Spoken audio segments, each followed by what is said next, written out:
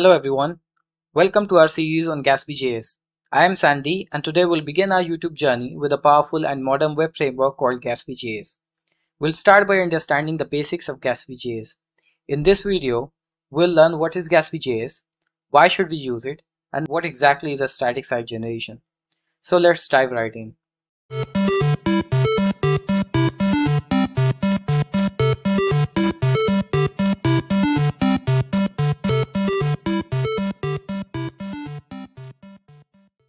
Gatsby JS is an open source and modern website framework that allows developers to build fast, SEO-friendly, and secure websites. It uses powerful pre-configuration to build a website that uses only static files for incredibly fast page loads. Gatsby has many advantages over traditional web development stacks, and I've picked 5 of them for you. Performance, security, scalability, development experience, and rich plugin ecosystem. Let's start with performance. Gatsby sites are lightning fast. They're built with speed in mind from the get-go, creating a great user experience. When users visit Gatsby websites, they are served with pre-compiled static HTML files. Gatsby JS takes your data from different sources, renders it using React components, and then outputs a static HTML page that can be easily accessed by users.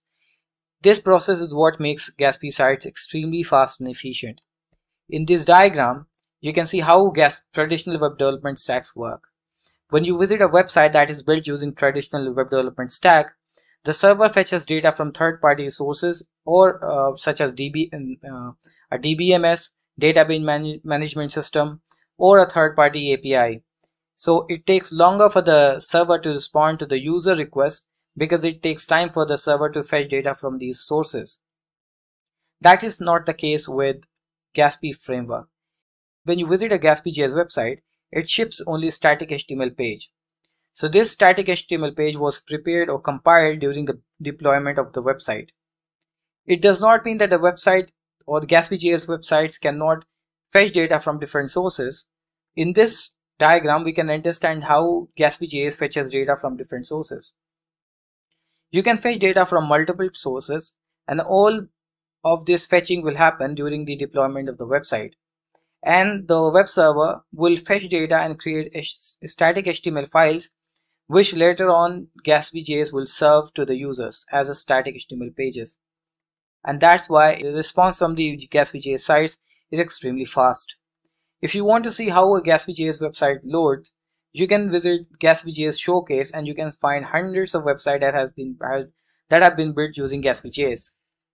For example, you have Upkeep, Calendly, you have Retool, you have so many popular websites such as PayPal developer documentation built using Gatsby JS. So you can visit these websites. You have National Geographic website built using Gatsby JS, and you can open these websites in incognito window and see how these websites load, how fast these websites loads. And if you have been developing web applications, you know how important is the core web vitals of your website. It's important for us to maintain core web vitals of our website because it has become one of the main factors in ranking your website in the top search results. The second reason why I think Gatsby JS is way better than traditional frameworks is because of security. Gatsby JS sites are static files and they are served over a CDN, so it reduces the surface area of attack. The third reason is the scalability. Static files can be scaled up quickly and can handle high volume of traffic. Fourth is the developer experience. Gatsby is built using modern technologies like React, Webpack, and GraphQL. The combination gives you an excellent developer experience. All these technologies are popular and has large communities to help new developers. Last but not least is the rich plugin ecosystem.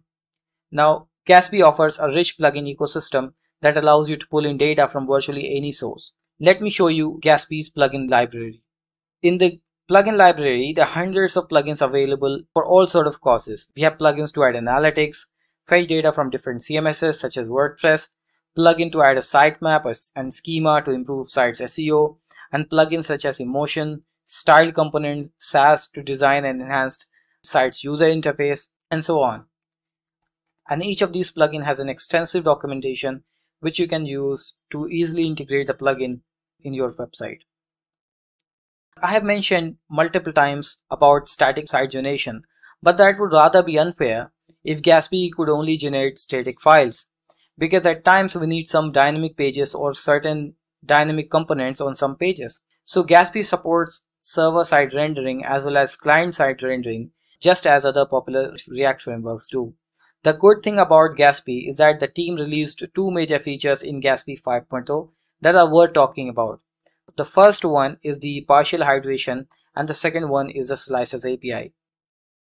In simple terms, partial hydration is an optimization technique that allows developers to ship static components earlier. This helps to significantly improve the time to first interaction on the Gatsby side. Normally in a client-side React app, the entire app is hydrated into interactive elements after loading. However, with partial hydration, only the necessary or above the fold components are hydrated, while the rest of the page can be statically served. This means that users can start interacting with visible elements on the page much faster, while the rest of the components are still being prepared. This is why you notice Gatsby sites load much faster, even though they may not be 100% static. In this diagram, we can understand partial hydration. As you can see, this page is compiled using multiple static and dynamic components. When you visit a website like this, the static components will appear first and the dynamic component will appear later. So loading of the static components earlier will improve your site's performance. It will make the sites interactive earlier. That will improve time to first interaction score on your Gatsby site. The second major addition in Gatsby JS 5.0 is the Slices API.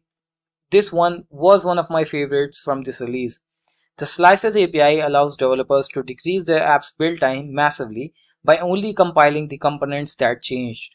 Earlier in Gatsby JS, every time a change was made, the entire app needed to be rebuilt, which could take a significant amount of time for larger applications. With the new Slices API, Gatsby will only rebuild the parts of the app that have changed, leading to a much quicker build time and a smoother developer experience. This is particularly beneficial for larger sites with lots of content or components. So that's our intro to Gatsby JS. In the next video, we'll be diving into setting up our development environment and creating our first Gatsby site. Thanks for watching and don't forget to hit the subscribe button and the notification bell so you don't miss any of our future videos. Also, if you have any questions, leave them in the comment section below. I'll do my best to answer them all. Until next time, happy coding.